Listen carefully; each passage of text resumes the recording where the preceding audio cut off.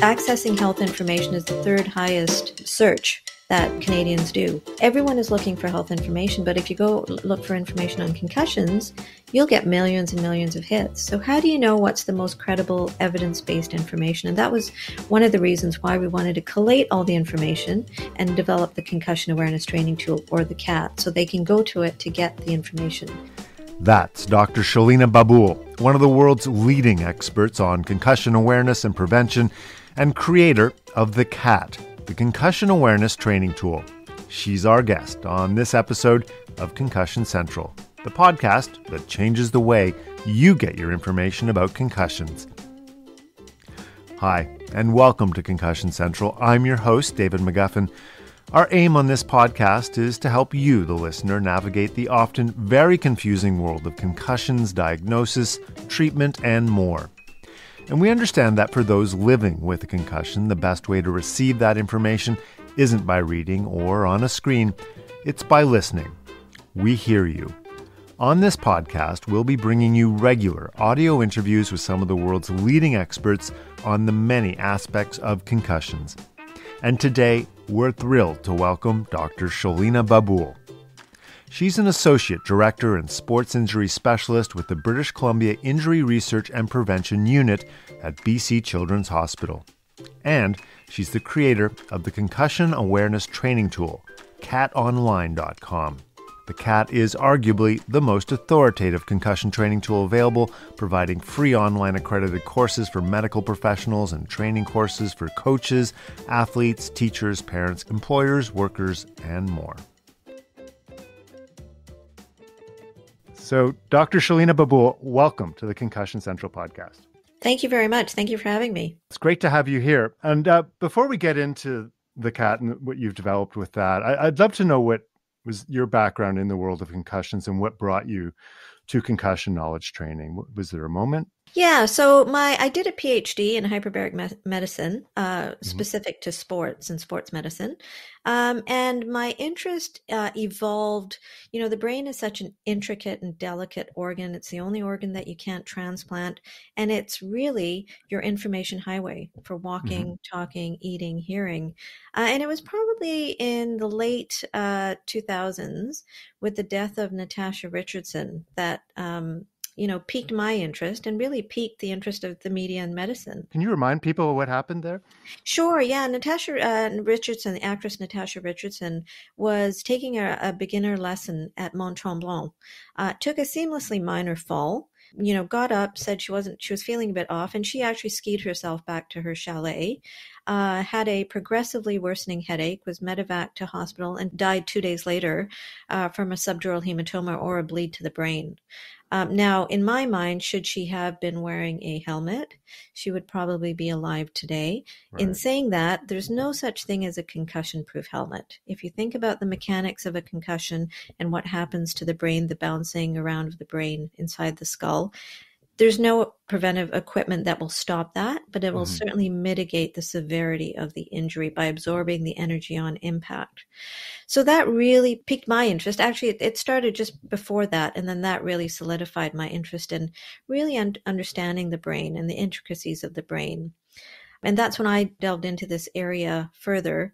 And then it wasn't until really, arguably, the world's best hockey player, Sidney Crosby, sustains multiple concussions over a short period of time and is sidelined indefinitely at that time, which ended up being 10, 11 months. That got people really interested to know what's happening here. You've got the world's best hockey player who's not playing the game he loves, scores the winning goal at the 2010 Winter Olympics. What's going on here? And that was really around between 2008, 2010 was when I really dove into really understanding what happens to the brain during a concussion and what we can do to help British Columbians and Canadians really recognize and understand what they need to do specific to this injury. And you've developed the Concussion Awareness Training Tool, which I've done, and I encourage everyone listening to go check it out. I did there's different sections you can go into and do different trainings. I did the parental training, and it's very clear. It's very easy to do. You just click your way through it. So I absolutely encourage people to check that out. But what was it? And this developed not long after this, around the Sidney Mhm. Crosby brain Mhm. injury, I'm thinking. So what was it that brought that about, and what was the story behind that? Yeah, so I started getting calls in my office from parents saying, what do I do? The doctor said he just had his bell rung. He'll be fine in a couple of days. Or where do I go for information? Like there's so much on the internet. Or the teacher doesn't believe him or her that she can't study for her test. They think she's just trying to get out of it. So I recognized there was a real disconnect in what people understood specific to this injury. So what I did then was I did an environmental scan, a national and an international environmental scan to say what exists in terms of educating various audiences. Because concussions affect everybody, not just the individual who's going through it. Everybody's involved. It's a community, collective recovery process. So physicians need to know how to accurately diagnose concussions and manage it based on the current best practices. Parents know how to manage and help and support their child. Teachers need to know how to support their students. So I did a scan to say what exists. Does anything exist to really educate these audiences? And nothing did. There was a couple that existed at the time, but there was a cost associated with it. And our provincial government said, if we want British Columbians to really learn about this injury, we're not going to charge them. We want them to have something readily available to them. And then what I did was I conducted focus groups with all these audiences to say, if we build something for you, Mm-hmm. what do you want? Physicians said, we want the most amount of information, up-to-date information in the least amount of time because we don't have time. And we have to be up to speed on all the injuries and illnesses. Parents said, I want to know a one-stop shop where I can go to get this information. Teacher said, I want to know how to support my students. Give us something for that. And based on all this feedback, we then built the Concussion Awareness Training Tool, or the CATT. And just to add to that, when we built it, we initially built it with having British Columbia in mind. And then we Mm-hmm. recognized that how we recognize, treat, and manage concussions in British Columbia should be no different than Canada or internationally for that matter. So we framed it as a global tool to educate everyone and anyone who is interested. So can you just describe the website itself and how it works, just for people out there who might be interested? Yeah, so depending on what lens you bring to it, you go to the main page, and on the main page, there's icons right at the top. So whether you're a physician or a teacher or a high performance athlete, someone who's in the workforce, workers or workplaces, women support workers who deal with intimate partner violence, you can click on that button, and that will take you to a page specific to you. On the main page, you've also got highlights, which are the latest news, and just key social media blasts that have been posted. Mm-hmm. But when you go to your specific page, there's an e-learning course for you, and then relevant information that's specific to you or your patients or you as a parent, or again, whichever lens you bring to it. And each e-learning course is roughly about, I would say, 40 minutes to an hour, depending on which one you go to, but you can spend more or less time as you like, and you can take it at your own pace. So one of the highlights physicians said to us was, we want to take it, but if we take it in between seeing patients, we want to leave it and come back to it, not have to redo it. Right. So they can pick it up where they left off. So it contains all the necessary information, the up-to-date, necessary, evidence-based best practices around concussion. And it's free of charge. It's updated monthly because the science around this injury is evolving rapidly. So we want it to be updated. We check for broken links because, as you know, I know when I go to a website and if something's not working, chances are I'll never go back there again. So we ensure that everything is functional, everything is working, and that it is up to date. Yeah, and it is very easy to use, very user-friendly. And it's being used now around the world, right? Is that what you're finding? It is. We get about 5,500 to 6,000 hits a day Wow. to the website. We have over 90,000 course completions because you get a certificate upon completion. Physicians get CME credits for taking it. Mm-hmm. And it's being used globally. Over 75 organizations, schools, associations have mandated it. And we've had, medical schools in Japan using it. We've taken it to East Africa, Uganda, Nairobi, and Tanzania are using it for their medical staff there. And we've got something in the works to train the physicians and nurses in Lebanon next year, and in discussion with Australia and New Zealand as well. So it's being used worldwide, and we're very pleased with that. That's fantastic. And what I love too is just that it touches all these different groups. And you mentioned earlier, I mean, it affects a lot of people, concussion, not just the person who's suffering through it. And I mean, it really, it takes a village, I guess you could almost say, to solve it. There's one thing we've learned in this podcast so far. It really involves all these different disciplines, and they need to be working together to help you get over it. I was interested to see that this is part of a larger, what's called the Concussion Harmonization Project. And could you tell us a bit about what that is? Yeah, for the longest time, everybody was doing work in silos. And how we treat and manage concussions, as I said, in BC should be no different than how my colleagues do it in Ontario. So we really formed an alliance, if you will, to work collectively. So not to, if we have a fact sheet that we've developed, why not use that fact sheet, say, in Ontario as well? And collectively, you can brand it yourself and whatnot. So we've partnered with Parachute, which is the National Injury Prevention Organization, based out of Ontario, but it's national in scope, and as well as partnering with the Public Health Agency of Canada. So it really harmonizes the work that everyone is doing across the country. There is a concussion expert advisory group that's been formed, and we all really work to not reinvent the wheel, but really educate and utilize the collective resources to be more efficient and to get the message across to Canadians. So where do you see the concussion knowledge or information gaps now? Like what gaps still need to be bridged here? So we've come a long way in the last decade to really recognize that a concussion is not just having your bell rung, it's a brain injury and needs to be immediately recognized. In saying that, we have a long way to go to really understanding the brain and the intricacies of the brain. Why, you can have one individual who takes a significant head-to-head hit, say heading the ball in soccer, is completely fine the next day, versus someone who's taking the groceries out of the trunk of their car, hits their head on the trunk, and is out for months on end. So what is it about the brain that causes such a vast discrepancy in the recovery process? So we do need to really further understand what's happening to the brain. But in terms of recognition, where we were a decade ago to now, we've come a long way. People are recognizing it as they weren't before and playing through it and toughing it out, or, if you're feeling off, they, didn't pay attention to it. And we see that in hospitalizations, in emergency department visits, the numbers have gone high or gone up. And that's not necessarily because there's more happening. It's probably indicative of more awareness and education that's happening across our country. What's the potential impact of these gaps on concussion patients themselves? If you sustain a concussion and you don't recognize it and you continue to participate in activity or continue to go on with your daily day-to-day routines, you are 3 times more likely to sustain a second concussion, potentially more severe in nature and prolonging your recovery.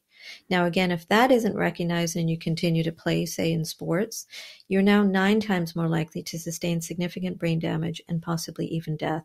And unfortunately, in Ontario, we had a case of that with the death of Rowan Stringer many years back, because it wasn't recognized by herself, or she didn't tell anyone about it, or her, coach, and she continued to participate playing in rugby, not knowing the implications of doing so. So it's really important for Canadians to really recognize what a concussion is, what they may be feeling, and know how to respond to it immediately, which is, 48 hours of immediate cognitive and physical rest to let your brain heal from the initial impact. I was interested in one of your recent journal articles that talked about how concussion patients find information online, and what is it that you discovered? What are they finding out there? Yeah, so in terms of accessing health information, 94% of Canadians and 87% of Americans have the internet, and accessing health information is the 3rd highest search that Canadians do.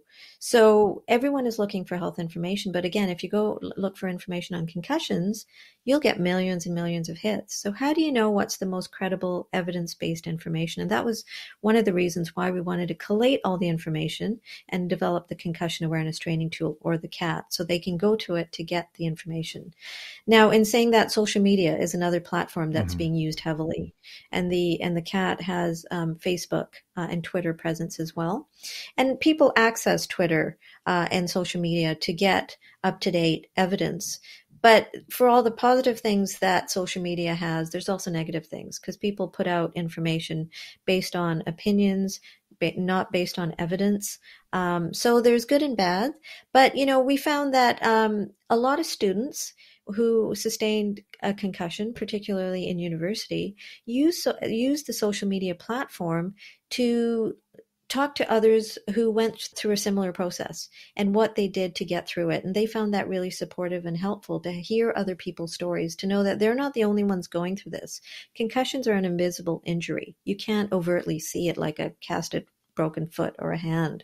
So knowing, how other people responded, what they did, what was helpful, was proven to be really effective for these university students. Just gives a sense of community or a sense of support. Yeah. Yeah, absolutely. Yeah. Yeah. Interesting. When you're advising people on where to, obviously you guys have your own website, which is hugely helpful, but when you're advising people on what to look for and how to look for it, what advice do you have?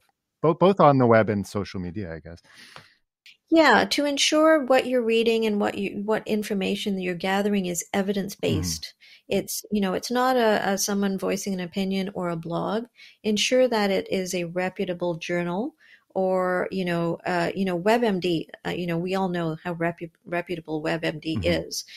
So you rest assured that information on WebMD is credible and reliable and evidence-based, versus, say, joesmedicalscience.com, which, just making up that name, but, I wouldn't rely on something like that. Yeah. Something that has editors is being vetted, Yeah. Absolutely. Everything is peer reviewed when it's Yeah. evidence-based. And all that information should be somewhere on that website saying this is how we get to where we are, usually in the about. Absolutely. Yeah.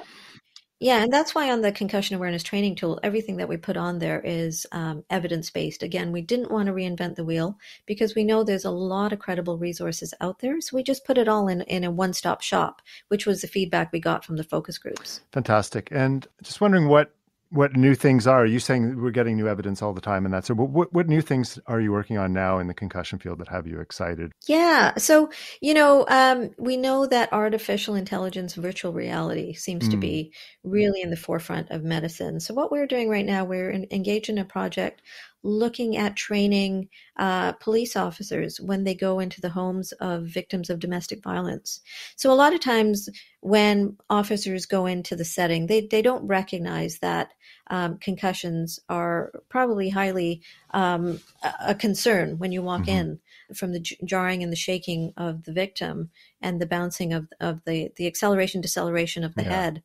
So what we're doing is we're developing Google glasses to train them ahead of time through virtual reality on how to respond to at-home domestic violence situations. So it's very exciting to be able to train police officers using Google glasses. Can you explain how that works? That sounds fascinating. Yeah, so it creates a scenario when you wear the virtual reality headset. It creates a setting where they actually walk into the home, and you're given different scenarios of when you walk in, and teach them how to respond, what questions to ask the victim or the perpetrator if they're around, and what they need to do to respond to that situation. Do they need to send the victim for an assessment at a healthcare facility or the hospital? And how they need to report those findings. So it's currently in its beta testing, but we're very excited to see how this will play out when we start training the police officers in Vancouver. That's really fantastic. And in terms, you've described the huge changes that have happened just even in the last decade. What changes do you hope to see still to come? Yeah, like I said, we've come a long way, but we have a long way to go. We really need to understand the intricacies of the Yeah. brain. What's happening? Is it a certain fulcrum? Is it a certain point of the brain that gets triggered? Is it the number of subconcussive blows? We've got incredible colleagues doing work in neuroimaging, looking at blood biomarkers. There's no diagnostic tool to diagnose a concussion currently. It's purely based on doing a detailed assessment, looking at clinical history of concussions, doing some balance memory assessments, and then making a diagnosis. But there's no blood test, there's no x-ray. Typically, conventional imaging, x-rays and CT scans won't show Hmm. you that you have a concussion, because unless you have a bleed to the brain or a skull fracture, conventional imaging won't show you anything. Higher resolution imaging, functional MRI or diffuse tensor imaging does seem to show changes to the brain, but that's not feasible at the emergency department setting because those are very costly neuroimaging techniques. So we're hoping to see some sort of, will we be able to have a blood test, a prick to the finger that will conclusively assess and diagnose a concussion? Will we have more concrete assessments for concussion? And then we'll have a better understanding on, for instance, chronic traumatic encephalopathy or Hmm. CTE in all these deceased players. Unfortunately, CTE is only diagnosed postmortem. Can we see an increase in tau proteins while the individual is alive? Why is it happening in 90% of the autopsies and not in 10%? So again, we need to really understand what's happening to the brain, where in the brain, is there a certain point that triggers the tau protein? So we're hoping over the next decade we'll get some answer to these questions. Fascinating. I mean, you talk about a blood test. I mean, is that something that there's like real science behind and that could happen? It's currently being developed. They are seeing a blood test to diagnose more severe brain injury, so changes in protein to mark severe brain injuries, but they haven't found it yet for minor or mild traumatic brain injuries like a concussion. So, perhaps in the next decade we'll get something more concrete. Can we do a litmus test? Anything like that to make it easier for the physician to diagnose a concussion. The other issue is that to do a comprehensive exam to diagnose a concussion, you probably need about 45 Mm, minutes, 35, 45 minutes. And physicians don't have that time in office. They have 5 to 10 minutes with the patients, if hmm. that. So we need to find more viable options to diagnose a concussion for sure. Yeah. Yeah. And that goes back to your point about everyone needing to understand what the symptoms are and like from the school nurse to the parents to the coach to the. Absolutely, absolutely. And that's my area. I mean, we've got, like I said, we've got incredible work being done, but from bench to bedside, we know that takes 15 to 30 years. But at the ground level for Canadians now, they need to understand that one, concussions are a brain injury, two, what they may be feeling, and three, that you need to know what to do to recover from this injury. Another very important point I'd like to make is that signs and symptoms may not appear immediately. So a lot of times someone will take a hit, say playing hockey. They'll come off, the coach will ask them a few questions, they'll put them back in. That's not necessarily the right thing to do because signs and symptoms can appear subtly after up to 48 Mhm. hours. So we always say err on the side of caution. If you suspect a concussion or there was a significant hit that caused the acceleration, deceleration, rotation of the brain, keep that individual off for 2 days. Would you rather be off for 2 days or 2 months? You decide. Yeah. Yeah. Well, listen, thank you so much for your time. This has been such a fascinating discussion. And to remind people where they can find the CATT. The CATT, the website is cattonline.com. It's available in English and French, and it's free of charge. And as I said, it's updated regularly, and it contains all the information you need specific to concussions. We've just added information for the visually impaired as well. And we've also been working with the film industry, stunt performers who take, repeated blows or fake blows to the head, which I hadn't even considered that area. So there's a lot of information on the CATT, so I encourage you to go in and visit it. I do too. Thank you so much again for coming on the Concussion Central podcast. My pleasure. Thank you so much, David. And thank you for listening.